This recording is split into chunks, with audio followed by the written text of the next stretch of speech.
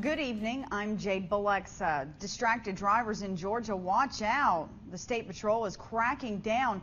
Troopers say they've seen a rise in those types of crashes. WTXL ABC 27's Alex Cordero explains.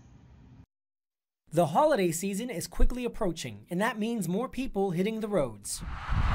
And with more incidents of distracted driving than usual, the results can be disastrous. So what we're going to be doing over the next 2 months especially is working on distracted driving. Georgia State Troopers are stepping up enforcement, looking for violations such as failure to stay in your lane or speeding. Distracted driving can include many things. For instance, adjusting the radio to putting on makeup, as well as operating a cell phone. It's a primary offense in Georgia to text. Georgia State Patrol Post 12 covers Thomas, Grady, Mitchell, and Colquitt counties. In the region this year, there have been 21 traffic deaths related to distracted driving. If we can prevent one crash that would be a fatal crash, then we're successful, and that's what we're looking to do.